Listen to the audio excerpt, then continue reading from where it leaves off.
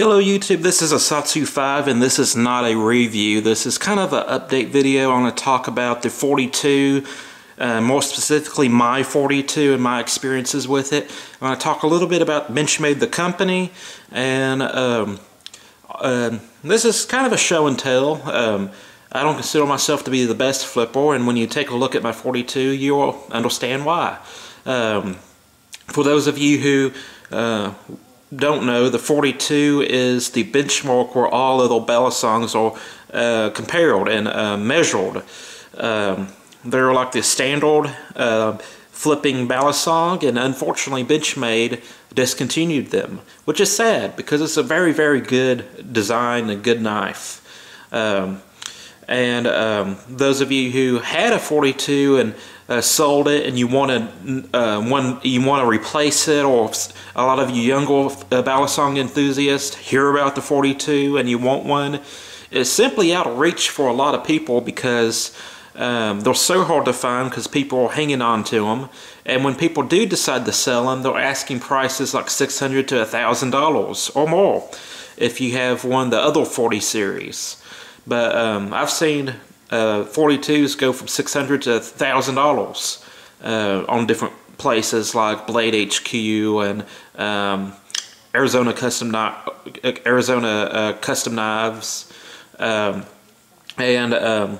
I probably can't get that for my 42 because I didn't collect my 42. It was my flipping ballad song forever, and I will tell you that I'm very rough with my ballad songs.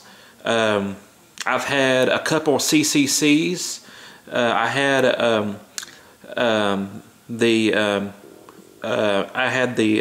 this 42, the 32 Morpho, and the 51 Morpho. And let's see, I've either broken or had to replace the parts on both my, on the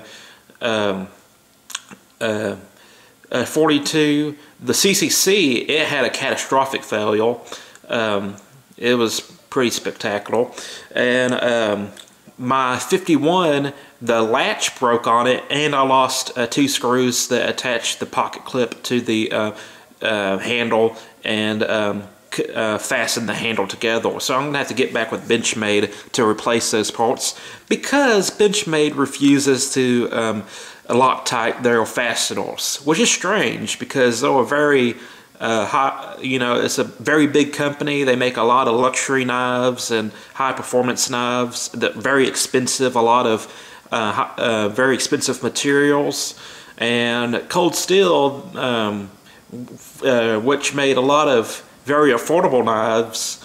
They now got into the super steel market, but before they used kind of a mediocre steel, which was not a bad steel, it just wasn't the greatest steel, and they Loctite all of their fasteners and pivots. So I don't see why Benchmade can't do that with theirs. I actually lost that screw right there. Wait, that screw right there, and had to have it replaced, and I went ahead and Loctite these.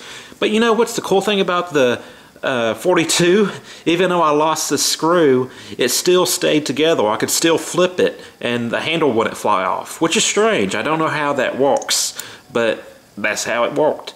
But yeah, I've in some shape, form, or fashion damaged 3 ballad songs. 2 of them being really nice ballad songs, not a non-Chinese variety made in the USA and stuff. So I'm rough on ballad songs, and you'll see that.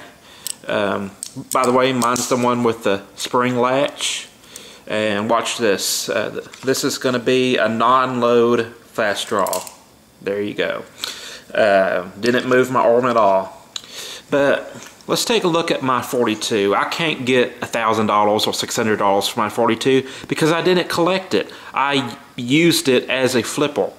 And I don't know how well you can see this, but there's a lot of little microchips in there. You can see it's pretty well blunted. The tip needs to be repaired.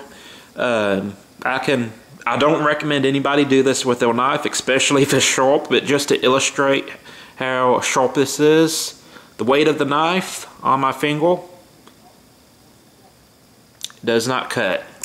I got some paper, and you'll see that it actually does cut it a little bit, but there's a lot of sliding, and it doesn't cut on certain, you know, closer to the tip, because the edge is damaged. By the way, I like the Weehawk design.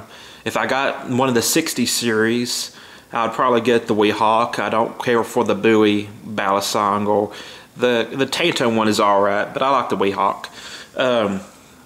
But yes, this knife doesn't have much cutting capability, and it doesn't have much stabbing capability. It can still stab, but it's just not factory new, so I probably can't get the money out of this that some other people can.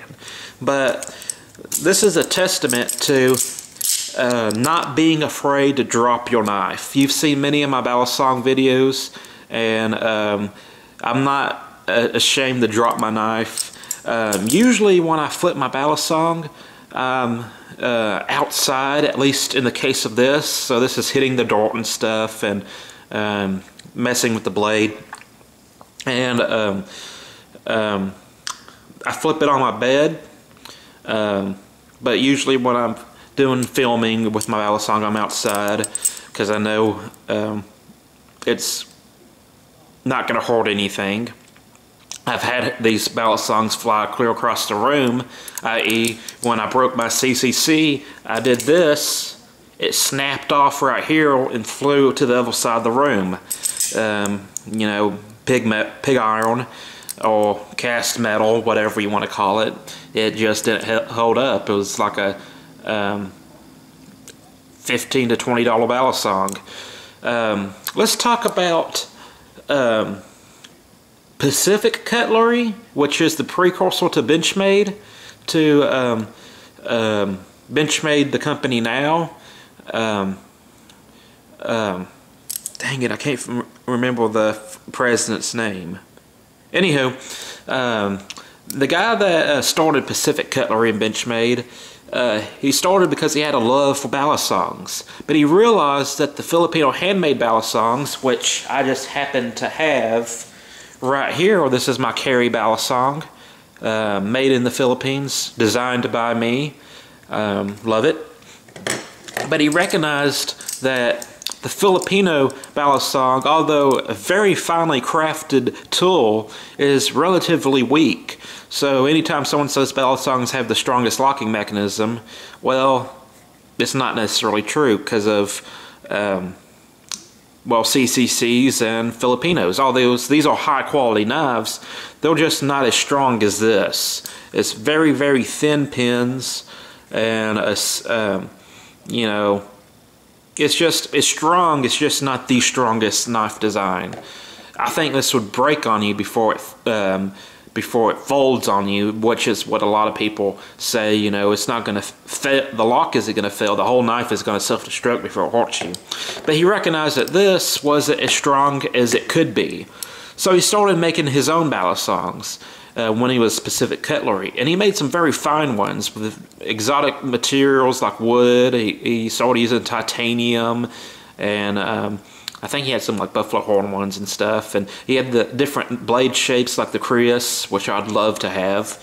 But I remember there was this interview with the president and founder of Benchmade on YouTube, and he was talking about how strong his Balisongs are and how it was his goal to make a superior Balisong. And he was bragging that he makes integral Balisong handles that are single-pieced. They're machined out of a single piece of titanium or stainless steel, and that they're integral. They're not sandwich construction. This is sandwich construction. And he was saying that this was a benefit to his knives, that they're integral, and that they are machined out of a single billet of titanium, and this adds to its strength. Well, this is very, very interesting because Benchmade has the Morpho series and the 60 series, the 60X series, which is the 62, 60, the Tano and the 60 clip, which I think is like 63, 64, something like that. But all of those knives are sandwich construction, and I find this funny because it's a complete contradiction to his mission statement in this interview. And you see this in other companies. K-Ball, they came out with a K-Ball TDI from the Tactical Defense Institute, and the Tactical Defense Institute guy that designed the TDI was talking about how when the TDI first came out, how it's a super fast knife, it's a super strong knife, great for police officers and edge retention. He said it was very important that it was a fixed blade and that that it's a lot faster than any switchblade and stuff. And I don't think K-Ball still has it in their lineup, but after that, a few years after the TDI's been out, they came out with a folding, I think it was a folding TDI. It was in a complete opposite direction of the original mission statement. I guess this has a lot to do with what the customers want. The customers are like, hey, I want a folding TDI because I think it's cool, but I personally want it. But I guess that's why they made it. But I just thought it was funny. I wanted to talk about that, kind of the contradictions to the original plans and what they turned out to be. I'm thinking about getting a 62. Like I said, I like the Weehawk design. I would like a other balisong to carry with me on it as an EDC knife because I enjoy using them.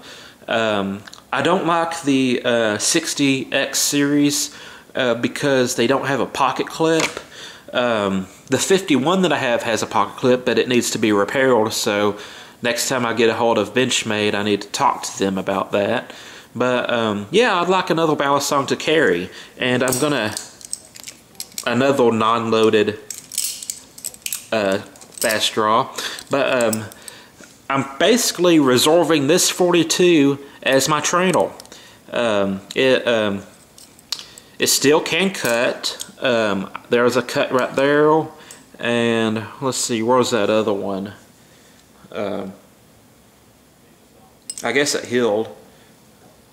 There it is on my middle finger. There's another cut. It still can cut. It just, it doesn't cut as much. It's not that sharp as you can see on the paper. So this is now my training balisong. If someone wanted to offer me $1,000 for it, I would say, well, okay. But I could probably get a 29 balisong. The problem with getting 29 balisongs is finding them. I can't find them anytime I have the money for them. And even when I have the money for them, I really shouldn't spend the money on them. Or I can't make myself spend the money on them. But yeah, this is my trainer now. This is what I use to learn balisong tricks or flourishes, manipulations, whatever you want to call it. Trying to learn the zero gravity chaplain, and I cannot get it down. I've watched several videos on it, and it is not progressing any well at all. But yeah, I just wanted to show you my 51 and show you how much joy it's brought to me. As far as a flipping knife, I've definitely got my money's worth out of it. Which I didn't put any money into it because I got it for a Christmas. But I definitely got my parents' money's worth out of it. And I wanted to share that with you. I wanted to share with you my balisong and the little contradiction in Pacific Cutlery versus Benchmade. So that's it. I hope y'all have a great day. I'm Satsu5, and I'm out.